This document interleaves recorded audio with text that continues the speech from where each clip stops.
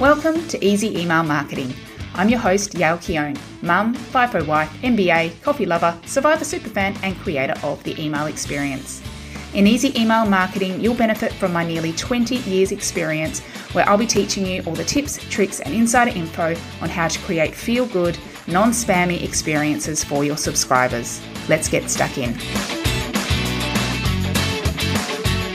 Welcome back to the Easy Email Marketing Podcast. I'm your host, Yael Keown, and today's episode is a little bit of fun. So instead of talking big strategy and big ideas, I wanted to talk to you about the small things instead.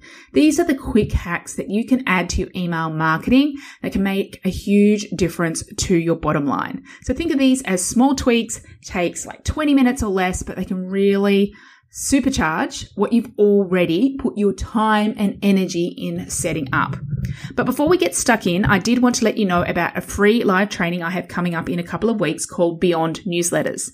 This masterclass is all about forgetting what you think you know about email marketing and instead showing you what it's really all about. So you will learn simple strategies. Today's all about simple strategies that will supercharge your email marketing without needing to send a newsletter ever again, because we get so stuck in this framework that that's what email marketing is all about, and it is not. And hopefully as a regular listener to this podcast, you know that.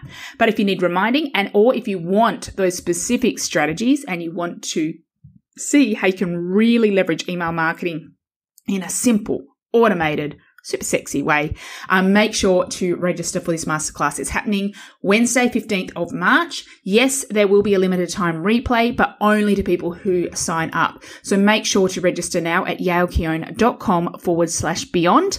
And the sooner the better, because there will be a few surprises going out between now and then as well. So you definitely don't want to miss that. Okay. With that being said, let's get stuck in today's episode. And I've got 7 email marketing hacks I want to share with you. The first one is to make your lead magnet or your opt-in incentive super prominent. Too often I see people just putting it in the footer of their website or putting it as a pop-up and that people exit out of and then they don't see again for 30 days without any alternative option to sign up. Plus, I might go to your social media account and see nothing anywhere. Like see absolutely no mention of your lead magnet except for when you first announced it many moons ago. So the hack here is to make it more prominent and add it in a few places. And there's a few key strategic places that you can do this that still don't feel too full on. So the first place is your Facebook banner. Your banner image, include a mention of your freebie and link that learn more button to your lead page or your sign up page. Make it also your pinned post at the top of your Facebook feed on your Facebook page. Also, make sure, of course, your Instagram bio mentions it and your link in your bio goes to that lead magnet, or at least your link tree or whatever you use has the lead magnet right up the top, front and center. Also, now we have pin posts on Instagram. Make use of it and have at least one of those pin posts dedicated to this freebie. So anytime someone sees your profile, they see that they can download this free gift from you. Or bonus points, if lead list growth is a real big priority for you at the moment, make it the whole banner. Like the first 3 pin posts, make it a whole banner across the top so it really stands out. And of course, make sure to mention it in your posts regularly. So it's as simple as when you share a tip that's similar to what your lead magnet is about, just mention at the end. If you want more like this, make sure to get this. Make sure to sign up. Simple things like that can make a huge difference. And it's just about getting in the habit of it so people are aware that this thing exists. Because people might have even seen it that one time, but then they go, they might just not have the time in that moment, or they get distracted by something else, so they don't sign up. But getting these reminders is like, I wanted to do that. I really wanted to grab that. Other places, like on your website, have one of those floating bars on your website that appears at the top. If you don't have that native to your theme, you could use something like Hello Bar to make that possible. And just make it sure like your homepage, it's really prominent on your homepage as well. So whether it's in your, big banner or it's just this big strip that's, somewhere not too far down on that homepage, and make it easy for people to find and get their hands on it, and make sure you're absolutely positioning it in a way that makes it just sound like irresistible. So sometimes it's just a matter of tweaks of a couple of words. So making it your lead magnet more prominent, hack number 1. Hack number 2 is to add a third question at sign up. So what I mean by this is normally we have either like an email address or first name as fields for people to register. But I actually have found that adding a third question can be really, really powerful and really, really helpful. Now, some people are concerned about this because they think that if they have to ask a third question, that people aren't going to complete the details because it takes too long. But I know Omnisend actually did a study on this and found that even that 3 fields was actually the magic number for people to sign up. So more than just typing in the email address, like I guess it's something in that mindset about it shows something personal, that you're actually putting thought into this. So obviously we don't want to waste this third field on just asking for someone's last name. Instead, I recommend choosing asking them to either categorize themselves or identify a stage. So category, for example, with you guys, I normally ask which type of business you have. Do you have an e-commerce business, a service-based business, or do you offer digital products? So having those 3 categories means I know fantastic information, but it also helps you can see that, okay, it's for me. They can self-identify and go, okay, Yale actually has stuff for me because there's a box that says my name. The other type is stage. So this is more where you might say you're at the beginning, intermediate, or advanced stage. You might not use those words exactly. You might say, again, like, I'm just starting out. Or, I've got a few things set up, but, I'm not really in the habit of emailing yet. Or it's just about, again, helping them self-identify and go, oh, yep, again, this is for me. Similarly with stage is something around age. So again, this is similar if you deal with mothers of kids and you sell age-appropriate products or services, you might ask, what age are your kids? So again, that helps identify a stage and go, again, they say, okay, yeah, this is for me. So it can entice them to sign up. But it also, of course, provides you with great market research data. So you can know, okay, well, how much of my audience is this stage? How much is this stage? And you can begin to think about tailoring your content. You can also therefore create segments super easily by saying, okay, well, based on this field, I know this many people fit in the e-commerce category. So if I send out an email that's really super specific to e-commerce, I can just send it to those people, or at least just send it to people who have not said there's something else. So you can use this data or not, but having that information makes a huge impact. And bonus points, you can do a few simple things like in the welcome series. So based on this answer, you can branch off at least maybe even just one email in that welcome series, which is tailored to each specific category. So it's providing that information, gives them something useful, and it's automated. So doesn't mean that every campaign you send has to be catered to each group and you end up with multiple groups. We just want to provide this opportunity to show, you know what, I'm here to show up and help you. And it can really, really just add that extra level of information and extra power with your marketing, even if you don't use it just yet. The third hack is what I call using the PS. So I've had a whole episode around this, but I think it's worth just mentioning here that the PS is a huge part of your email real estate. So quite often what you will find is when people open to scan an email, they will of course read the subject line first. They might read the opening text, but often people just skip to the end because they're like, you know what, I just want to know what the point is of this email. Or, they've read the whole email, but the PS kind of stands out on its own. So absolutely use the PS as a space to give a call to action. So you can use it to reiterate the point of the email, but I love to use it as a sales call to action because one of the things that you should know that I teach is obviously a lot of your emails should be about providing value. It should be about an insight or a tip or something motivational or a story. And that might not exactly ask them to do something. But I'm sure you have something that you want to sell more of. And what we can do is use this PS space just to put the space in that email so they know how they can work with you. So it could be PS, if you want to book a call, you can do that here. Or if you want to get on the wait list for my program, you can do that here.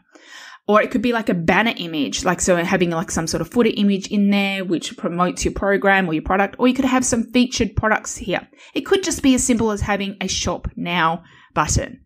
But it makes it easy for them, right? Because it's all within the email. They don't need to think, oh, this person is helpful. How do I work with them? Okay, now I have to go to my browser and type in their address, and I need to find the exact page on their website that tells me how I can work with them. Instead, it's just as simple as going, yes, there's a link. I can click it. But it's not pushy. It's not salesy. It's not making your email be all about buy my thing, buy my thing, buy my thing. But it's giving those who are ready the option. And it is also planting the seed for people who might not be ready yet, but they know, okay, yep, that's there. I know that there's a way I can work with them, because we need to make this obvious. We assume people, like, it's because it's on our website that people can find it. No, we need to make it easy, and the PS is a powerful place to do this. Hack number 4 is to add easy opportunities for clicks or replies. You might sense a theme here. We just want to make things as easy for your subscribers as possible. And also, we want to be strategic about this. So when it comes to getting, your emails delivered to inboxes, encouraging people to open your emails, and also just overall deliverability and sender reputation, and just developing this proactive relationship with your subscribers. So it's not a passive, it's like it's an action-based relationship, that we want to include lots of opportunities in your emails for your subscribers to engage with you. One of the easiest ways to do this is asking for them to click things. Now, obviously, saying click here to buy or click here to book throughout all your emails, not many people are going to do that. But what they will click on is click to watch this thing, or click to download this free gift or this worksheet, click to view this social media post that's going off, or this reel. You can make it really, really intriguing and say, if you want to watch the thing that everyone's talking about. You could round up different resources from other places on the internet. It doesn't even have to be your thing. Click to read a blog post, click to vote on options. So giving them opportunities just to do a click, and it takes them to something amazing or gives them something free, or it literally just, doesn't really take them anywhere of consequence, but it gets information. Similar to this is asking a specific question. So getting replies is gold dust for that deliverability. And again, of course, when someone replies to email, you can reply back and you can start a conversation with them, and again, get to know them on a deeper level, and perhaps even get them to a stage where, you warm them up and they are interested in buying from you.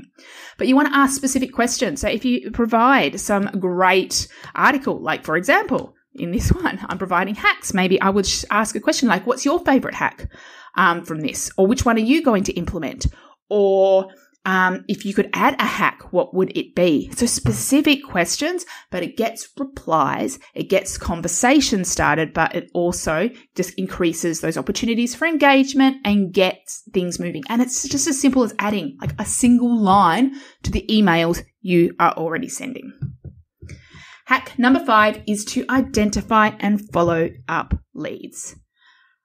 It's amazing to me how many people have these huge lists, or even if you don't have a huge list, but it's amazing, especially for those who have these larger lists and are just like sending things out to the void and going, I hope people click to buy this thing, and or send, doing launches and saying, nobody's buying, nobody's doing anything. But are they proactively using this data to do some personal sales or doing some outreach? So if someone clicks on a link to buy something from you, then it's highly likely they are interested in that thing, and they go from being a warm lead to a hot lead.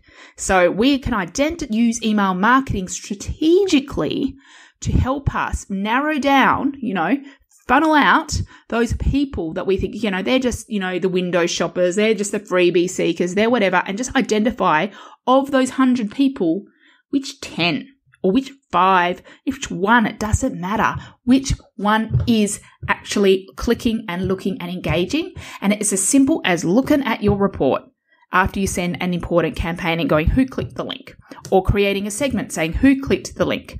So check during, this is something that I believe is essential to check anytime you're doing some sort of promotion, like a launch, and then personally reaching out to these people.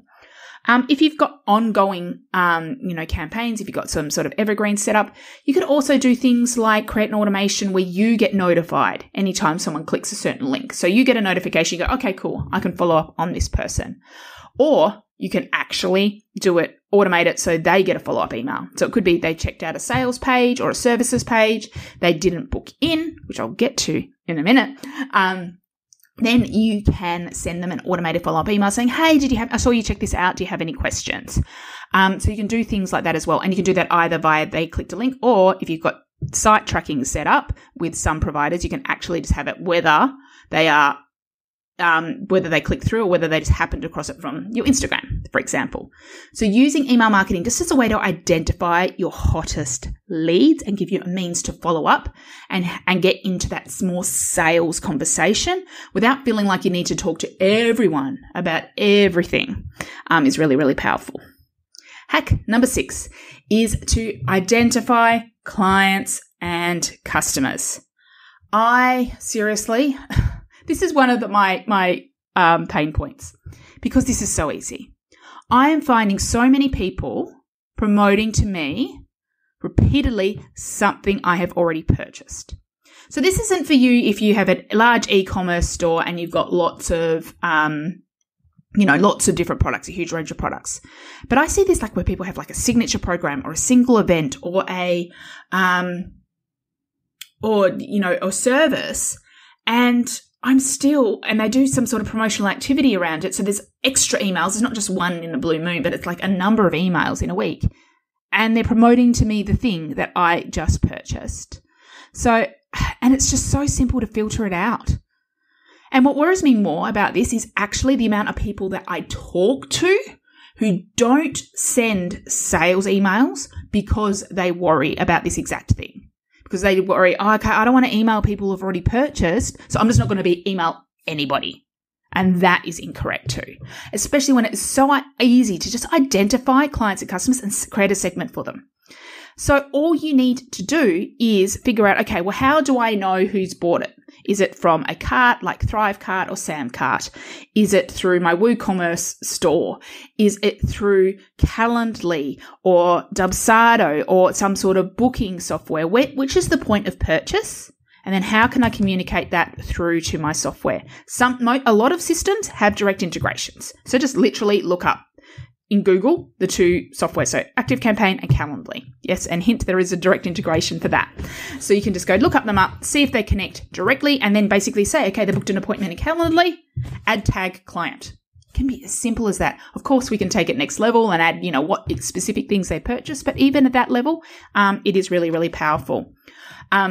Or if that doesn't work, likely there will be a Zapier integration. And I know people freak out by Zapier, but it is really, really simple. And there is a free plan, especially when it's just a 2-step thing. So again, it's to be like books appointment in Calendly, add to group in MailerLite.